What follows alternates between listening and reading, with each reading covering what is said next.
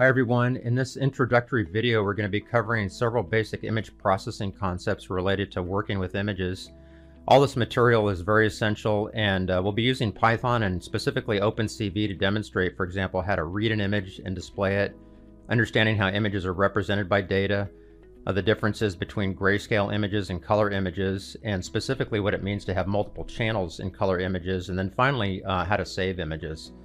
So just a couple of things I wanted to mention before we get started is that we'll be using Jupyter notebooks for most of these demonstrations, mainly because it's a very convenient way to display intermediate results and has some very nice documentation features that make it easy to present code and supporting material. So in some cases we might actually use Python scripts for specific applications, but mainly we'll be using Jupyter notebooks in this series. So to get started, I just wanted to talk a little bit about this first section here where we're importing some required libraries. One thing I wanted to mention is that when you use Jupyter notebooks, you want to use this matplotlib inline specification here so that we can display images directly in the notebook. And then one other thing that we'll be using in this notebook is this IPython function image, which will allow us to display and render images directly in the notebook. So in this first example here below, we're going to actually use that function to display two checkerboard images here. They're both black and white checkerboard images. And the first one here is 18 by 18 pixels, and this next one here is 84 pixels by 84 pixels. And you can see that if we read in those files and display them directly in the notebook, that their actual size is faithfully rendered. So the 18 by 18 pixel image is quite small here. And you can see the difference between the two images. And one of the reasons we wanted to start with that is because generally we'll be using OpenCV to actually read in an image and store that data in memory as a NumPy array, and then working with that NumPy array in terms of manipulating the image or saving the image or displaying the image.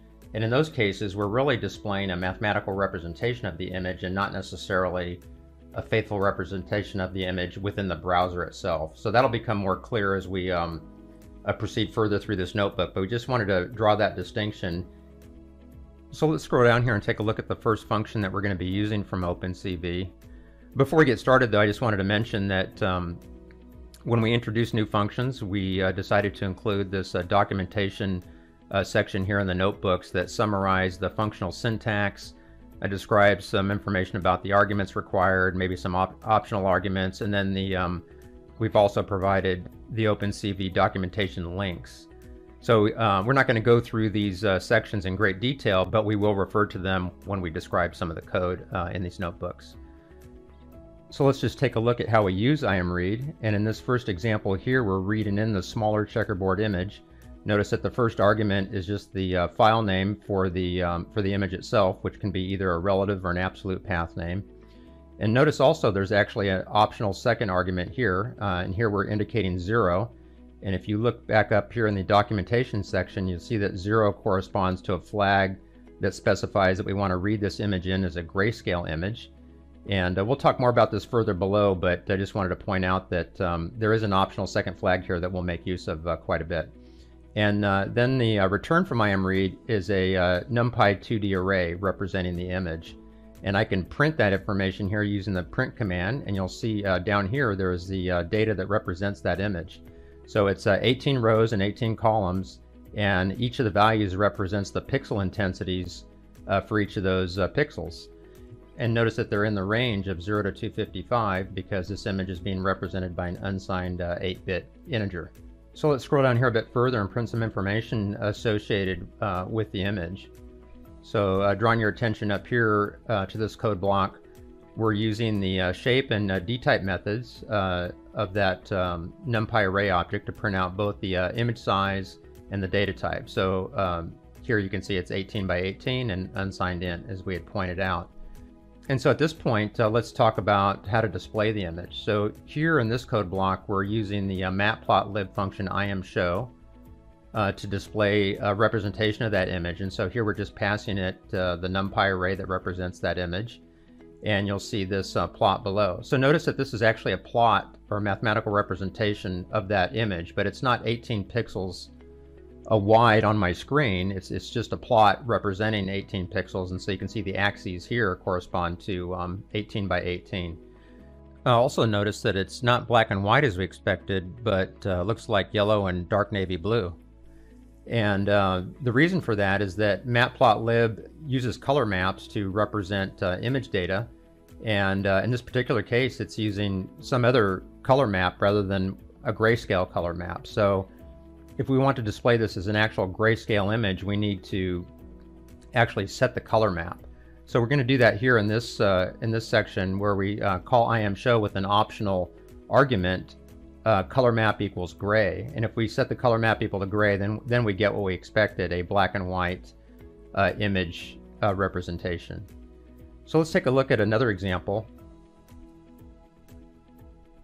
Here we're reading in another checkerboard image of the same size, but this has pixel intensities that range from 0 to 255 with lots of gray values in between. So you can see that reflected here in the matrix itself. And then when we plot the image, you can see the grayscale representation of those middle tone values.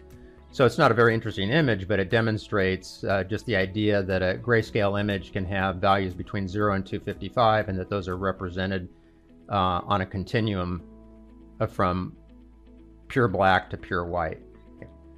So now we're ready to talk about color images. So let's scroll down to this next section here, where we're going to read in a high-resolution image of the Coca-Cola logo. So here we're using the IPython image function to do that, and we're rendering that image in the browser. And let's scroll down to this next section now and actually use OpenCV Imread to read that in and store that data in a matrix. So here we're storing that information in this Coke_image object. Notice that when we read it in, we specified an optional second argument of 1 here. So it's going to read in this image as a color image. And it turns out this image is in an RGB format. So there's 3 channels, one for red, green, and blue. And when we print out the size and the data type of this matrix, you can see it's 700 by 700 by 3, where 3 is the number of channels. But notice that when we display the image down here using Matplotlib IMShow, it comes up blue, which is unexpected. And the reason for that is because OpenCV actually uses a different format for storing the channel information than most other applications. So for RGB images, OpenCV uses a channel order of BGR rather than RGB.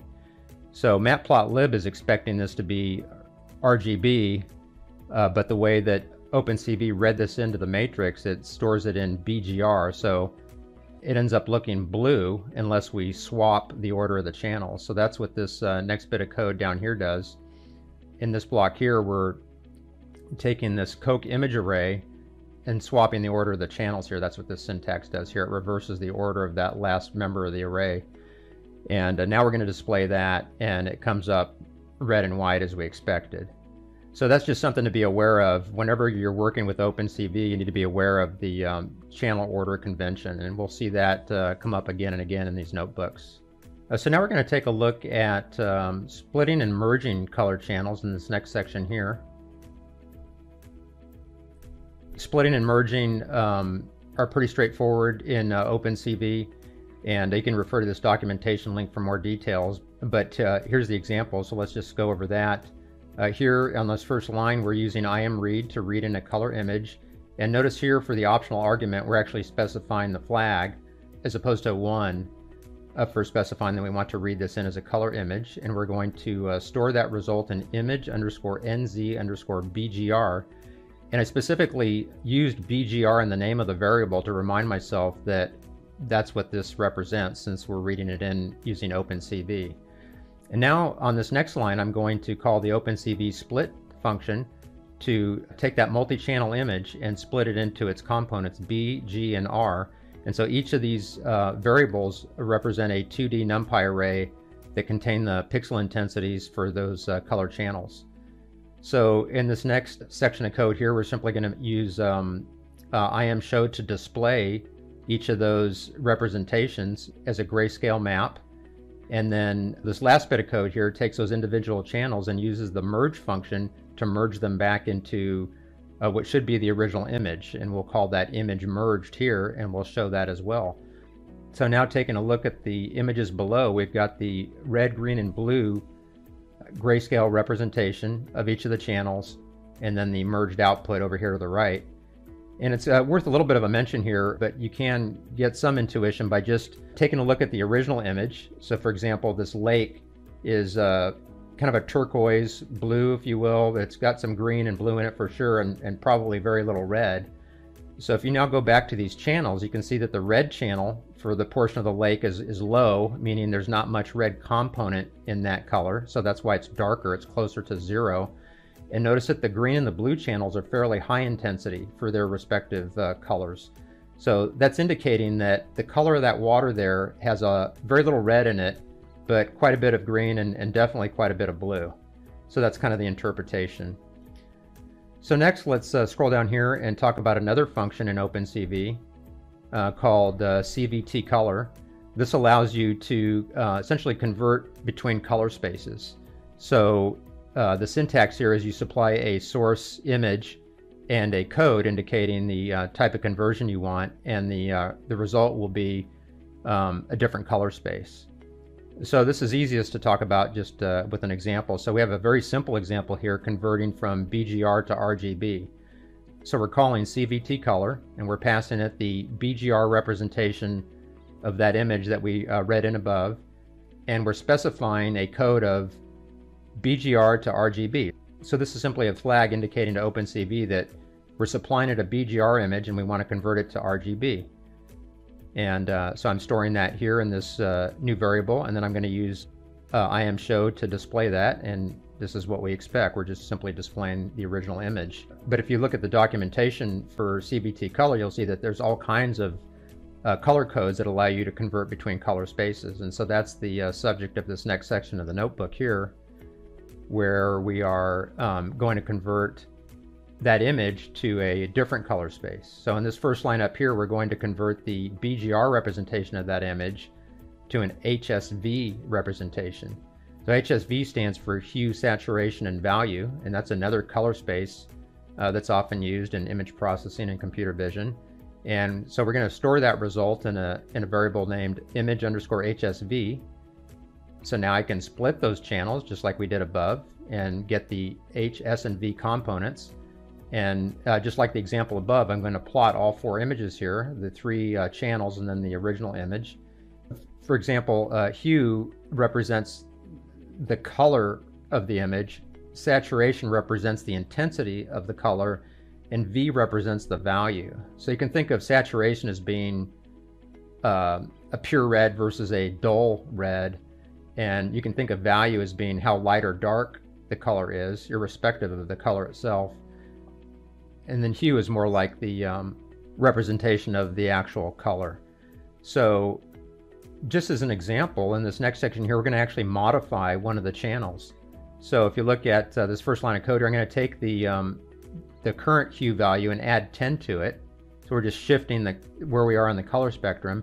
And then I'm going to merge that new channel with the original S and V channels and get a merged image, and then I'm going to use a CVT color to convert that from HSV to RGB. So now I've modified one of the channels, I've merged it, and now I've converted it, and then I'm going to use IMShow below to display each of the color channels and then the modified merged image. So you can see here that the modified image, because we've changed the hue, looks different from the original image up here. So that's a brief introduction to color channels and color spaces, and now we're ready to move on with the final section of this notebook having to do with saving images and writing them to disk. So there's a function in OpenCV similar to Imread. It's called Imwrite, and it's very simple to use. You simply pass in the file name that you want to save the file as, and then the image itself. And so there's an example here. We're going to use the Imwrite function, and we're going to give it a file name New Zealand Lake _saved to indicate that we're actually saving this from our notebook, and we're passing it this image that we've been working with here in BGR format. And then on the very next line here, we're going to use that IPython image function to read that file back in and render it right here in the browser. And then the last thing we wanted to conclude with is just taking this image and using Imread to read it in both as a color image here and as a grayscaled image here, and then print out both of those arrays. And notice that the first one read in as a color image has got 3 channels, and the one that's read in as grayscale has got just the single channel. So we did cover quite a bit of material in this notebook, and we hope it's been a good reference for you. There is one other thing that we'd like to discuss, but not from within the notebook. So we're going to move over to a development environment and spend just a few minutes talking about the differences between Matplotlib IMShow and OpenCV IMShow. So we'll continue on there in just a second. Okay, so here we are in the development environment, and we put this script together so that we could demonstrate some of the differences between the Matplotlib version of IMShow and the OpenCV version of IMShow. And we start by just reading in 2 colored images. This first one here is a colored checkerboard image, and then the second one here is the Coca-Cola logo. And then this very first block of code here is using the Matplotlib version of IMShow to display the checkerboard image. And we've seen examples of that before in the notebook. The rest of this code is all centered around using the OpenCV version of IMShow. And there's some extra code here that's required in order to use this properly. So the first thing we do is create a named window here, and then we call the OpenCV version of IMShow, pass in it the named window, and then the image we want to display in the window. And notice right after this we call a wait key function. And the argument to that function is the number of milliseconds that this window will be displayed. So 8 seconds in this case. If we didn't call this wait key function, then the IMShow function would display the window indefinitely, and there'd be no way to actually exit the window. So the wait key function is meant to be used in conjunction with the IMShow function. So then we're going to continue on and perform the same set of actions, except with a different image, the Coke image in this case, just so you can see the dynamic behavior. And then finally down here in this third section, we're going to do the same thing, displaying the checkerboard image again, but this time we're going to pass a 0 to the wait key function. So rather than displaying the image for 8 seconds, 0 means it'll be displayed indefinitely unless any key on the keyboard is struck. So this allows you to have user input rather than waiting for a specific time to pass.